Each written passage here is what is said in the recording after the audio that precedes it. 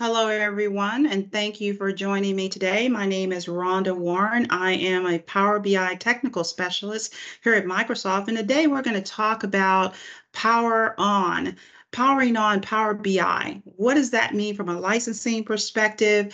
What does that mean when we talk about Power BI? But before we get started to how we turn it on, let's kind of look at how we understand what is Power BI. Well, Power BI is, for lack of a better word and understanding, it's a visualization tool, and visualization tool from the standpoint of business intelligence. It is truly a collection of all collections of software services such as apps, connectors to bring data in from different sources, and those data that comes in from different sources could be unrelated. But it's designed to give you, the business user, your business leaders and your organization, immediate insight with interactive drilling and interactive capabilities so you can understand the performance of the organization, whether it's looking at hospital admissions, whether it's looking at drug interaction activity. It's all about giving you information to make better business decisions. Now, you can bring data into Power BI using data spreadsheets from Excel. You can take a collection of data from the cloud, or the collection from data from that's sitting in your on-premise, say, data warehouses, or say in your SQL Server databases. Power BI lets you bring together and easily connect data from all sources so that you can visualize and you can discover what's most important to your organization. And when we discover what's most important, we can then take action. Now, licensing types. So to turn Power BI on, now that we understand what it can do, how do we drive it? How do we make it available? Well, one, we make it available through different licensing types. There are really two basic licenses of Power BI.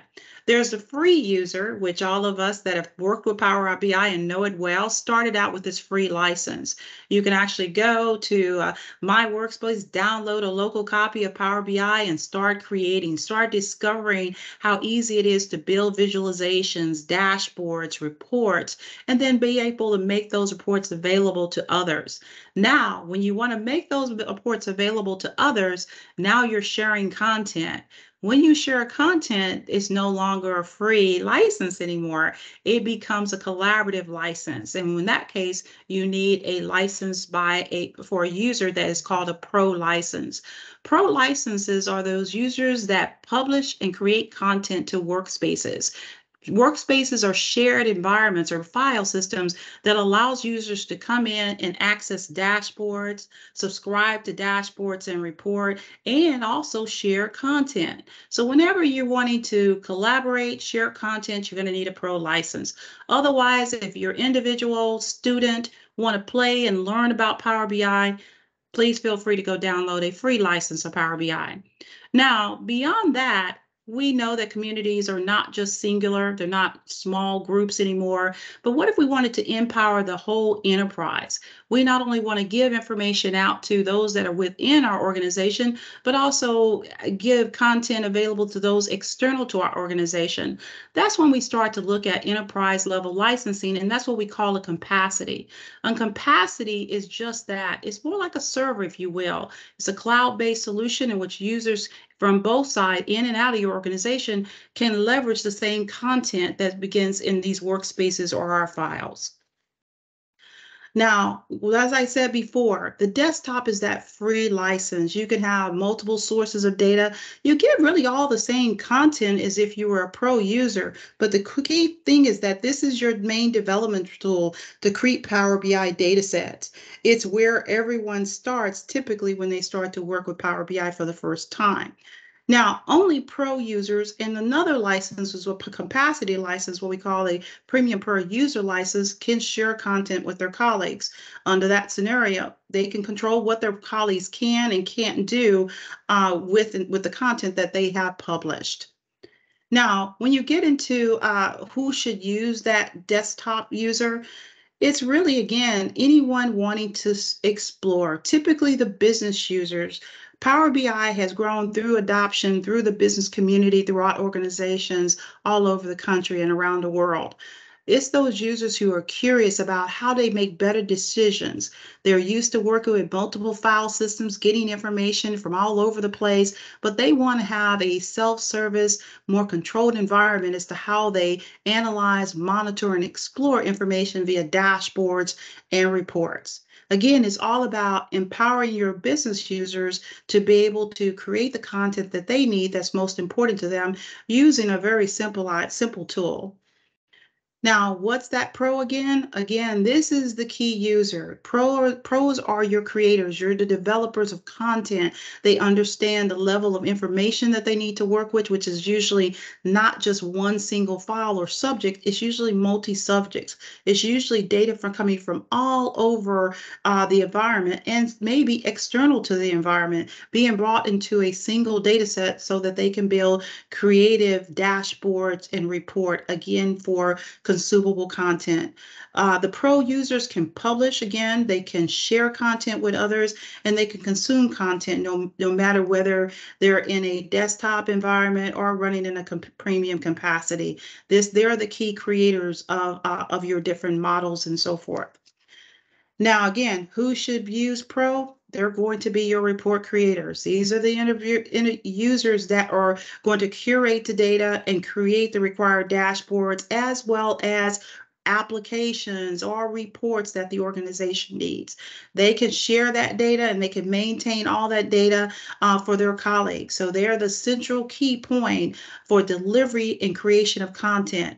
They do not have to be an IT person. They are typically a business user that's charged with data analytics within the organization. So all of the licenses that we support are typically not designed to be heavy IT. They're designed to be for those users that need to access content and need to create that content quickly.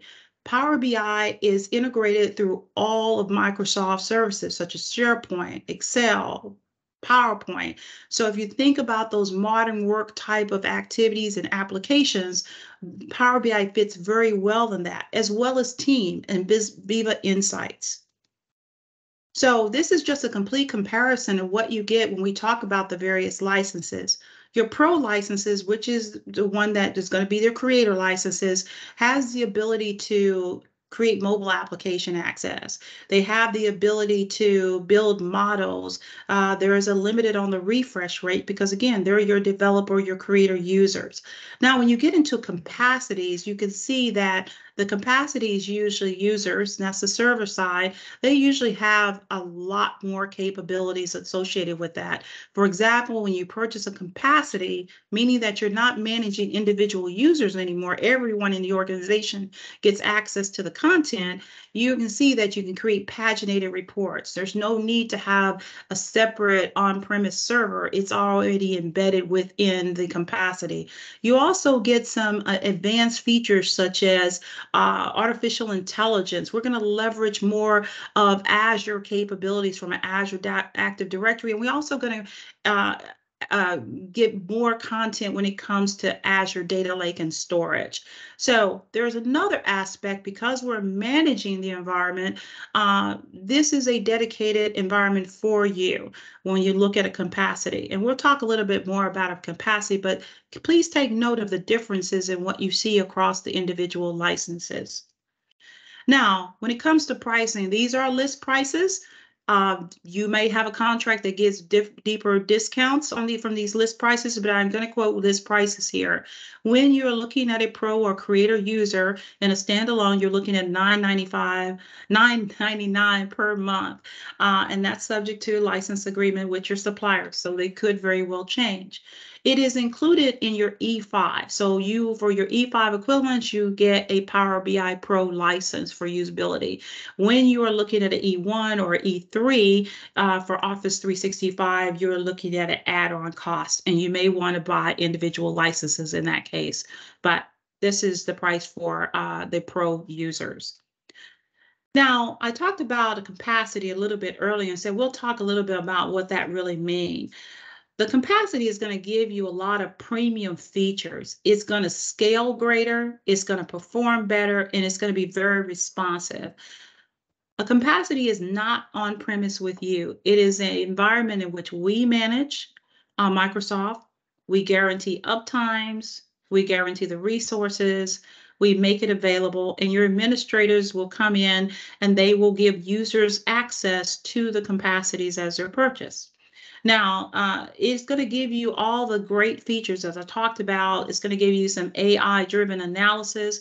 It's going to allow your administrators to see how the capacities are performing with what we call a metrics app. So you'll see who's using the capacity, how queries are performing within the capacity. So you get to size up and down that capacity any way you want to cover your requirement, your business requirements of the number of users, as well as the number of data sources or what you need at scale.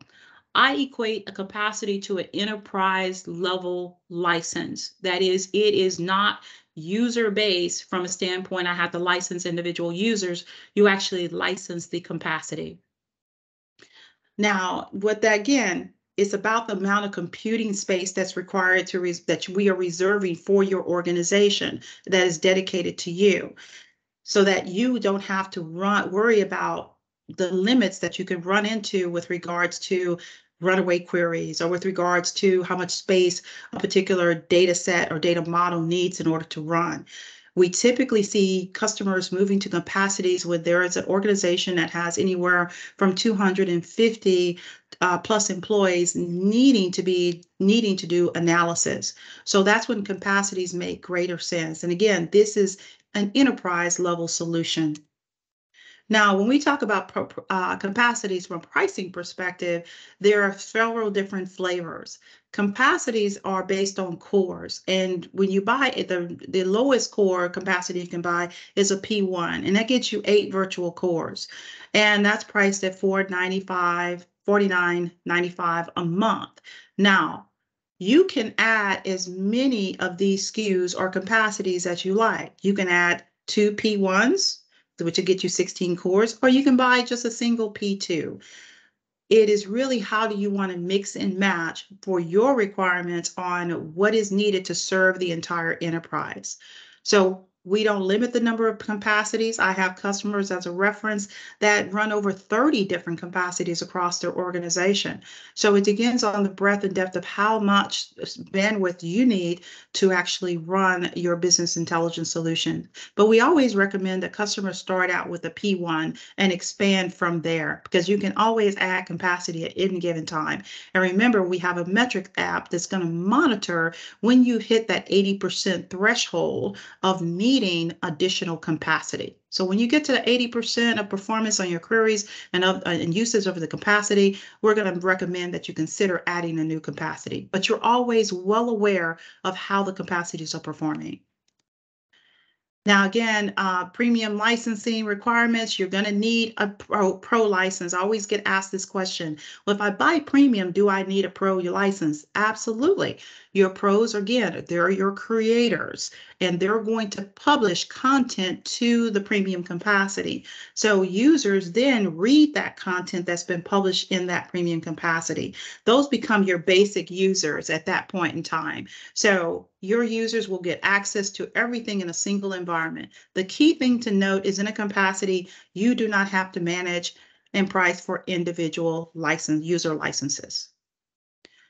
So consuming content that's shared will show you here that you can consume that content across the board. A pro that sends content out there, for example, the premium capacity user with no name can't access that information, but we want to show you the premium per user capacity. So if you don't want to buy a full capacity, then maybe you want to look at a premium per user because you want the capabilities of the capacity, but you don't want to commit to a all out buy a full capacity. Premium per users get the same features for the most case that the capacity will provide them, but you're licensing these individuals individually, and they're basically in a shared environment. So whereas a capacity is dedicated resources to you, in a shared capacity, which are PPUs, they are sharing that capacity with other PPE licenses. So they still get the scalability, they still get all the same performance of a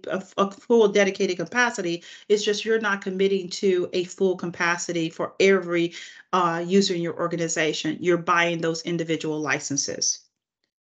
Okay, so I've included different scenarios. So let's just take a look at a couple of these scenarios. Scenario 2, you have an organization or department that has a combination of users that require self-service BI and collaboration and users who only need to consume BI content. The solution for that would be, yes, I do need pro users because I need to that require self-service and collaboration, but they also are my creators. I also want to add a premium because I can contribute content across the organization as well as external to the organization for those users that need to just consume and view information. So that would be the solution footprint that we put in play from a licensing perspective, and we would need both a pro as well as a premium. So we've talked now about how we power on Power BI, and we do that first by starting with the user licenses. Now that we got the license to drive, how do we learn to drive the car? We have a number of Power BI resources out there to help you understand how to work with Power BI. There are dashboards in a day that are put on that gives you some basic fundamental information about how to create dashboards, how to create reports, and of course, how to publish them. There are a number of different training videos out there as well as YouTube channels that tell you all about Power BI.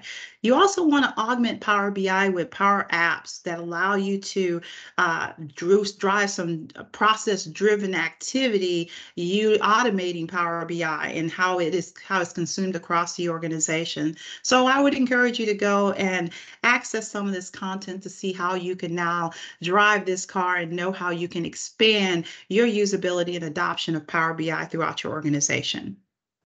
I thank you for your time today. I hope you found this podcast helpful and useful. And the next podcast that's coming up is going to be presented by my esteemed colleague, Christina Tilbrook, and she's going to be talking about Power BI FAQs, everything you needed and wanted to know about Power BI. And that's dated for January 19, 2023. Thank you, and thank you for your time today, and look forward to you on the road to turning on Power BI.